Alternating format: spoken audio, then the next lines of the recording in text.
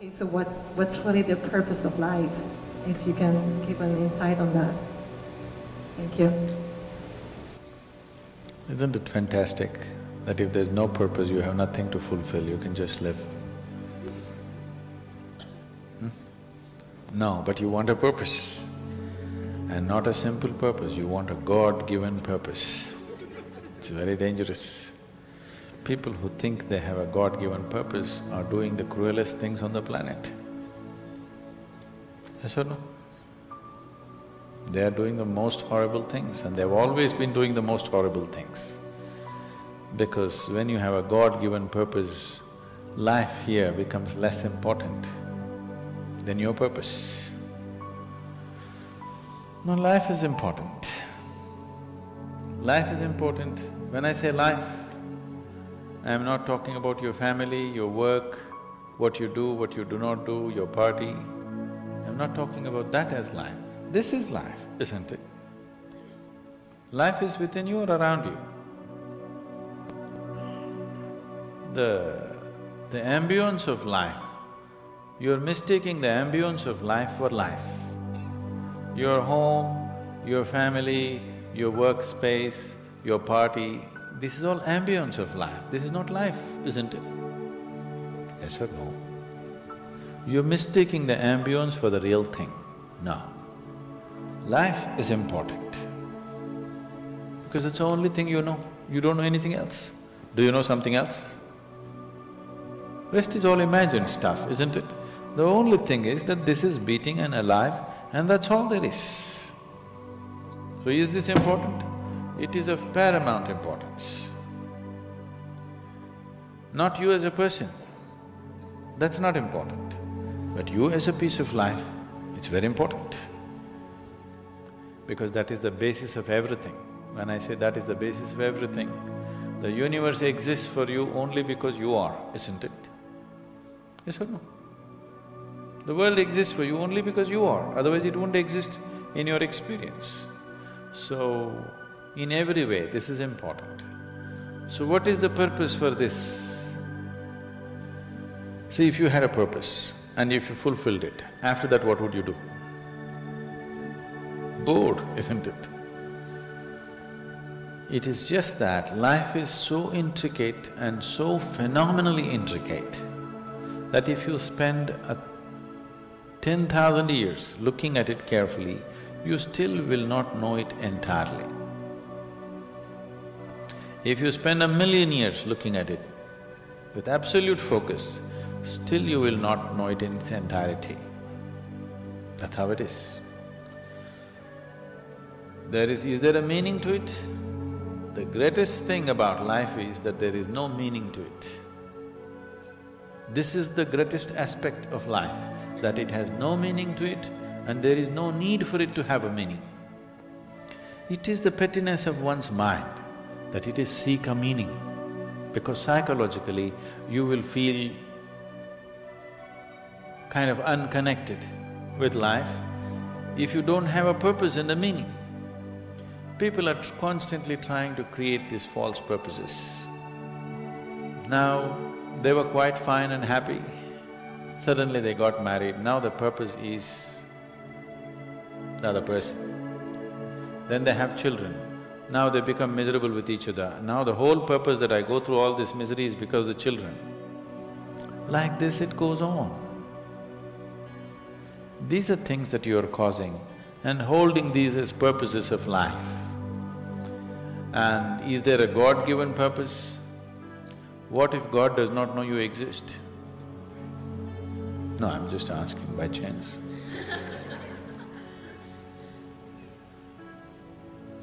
I'm saying in this huge cosmos for which God is supposed to be the creator and the manager of this 100 billion galaxies, in that this tiny little planet and you, suppose he doesn't know that you exist, what to do? Possible or no? I'm sorry, I'm saying such sacrilegious things, but is it possible or no? What if he doesn't know that you exist? What if he doesn't have a plan for you? Suppose he doesn't have a plan for you, an individual plan for you. Don't look for such things. The thing is, the creation is made in such a way that creation and creator cannot be separated. Here you are a piece of creation, at the same time the source of creation is throbbing within you.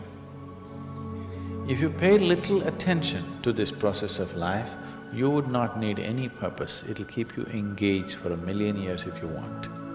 There is so much happening. So much means so much unbelievable things are happening right here. If you pay enough attention, 1,000,000 years of existence, it'll keep you busy or more. Right now, the need for purpose has come because you're trapped in your psychological structure, not in your life process. Psychologically, your psychological structure functions from the limited data that it has gathered. Within that, it rolls. And right now, your thought and emotion has become far more important than your life, isn't it so? Isn't it so? So because of this, you're seeking a purpose as an escape from the trap that you have set for yourself. It is a trap set by you. You can easily come out of it. If the trap was set for you by somebody else, difficult to come out because they'll set the trap in such a way that you cannot come out, isn't it? I'm talking about life, not marriage, that's what I mean.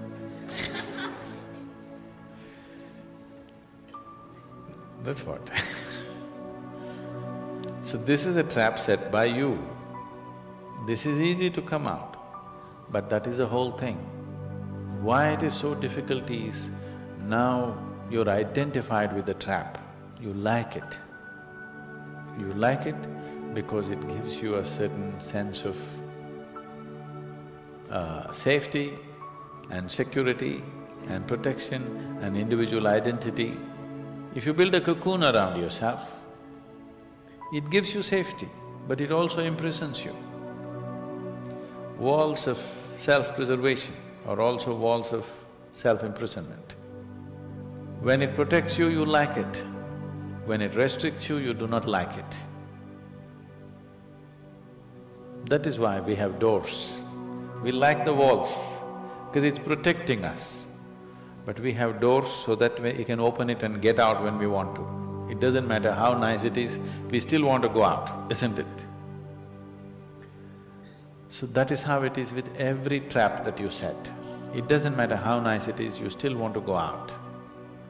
So the psychological wall that you have built, which gives you some sense of identity, which gives you some sense of being a person, an individual person, and which gives you security, beginning to experience it like a trap, somewhere you want to break it. So one way of not breaking it is to find a purpose. Those who find a purpose in their life, they become so conceited. They will live within their own trap forever, thinking that they're doing the most fantastic thing. First thing you need is balance. If you have balance, then you can climb. If you don't have balance, it's better you stay on the ground, isn't it?